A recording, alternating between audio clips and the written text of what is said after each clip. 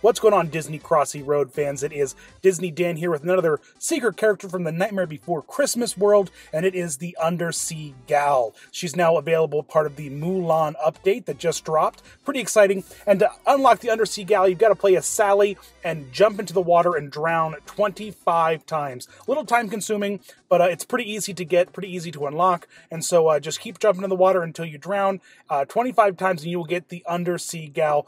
Pretty great character. I love the Undersea Gal from the movie, kind of that like spooky like swamp monster thing going on. And the gameplay is pretty great. She's got this big giant fin, and she's got this great little pause animation that had a hard time capturing. I think she only does it when she's facing away from the camera, but she throws on these big purple glasses that are pretty cool. Oh, there they were. So there you go. There's a little bit of gameplay. It's the Undersea Gal. As always, thanks for watching.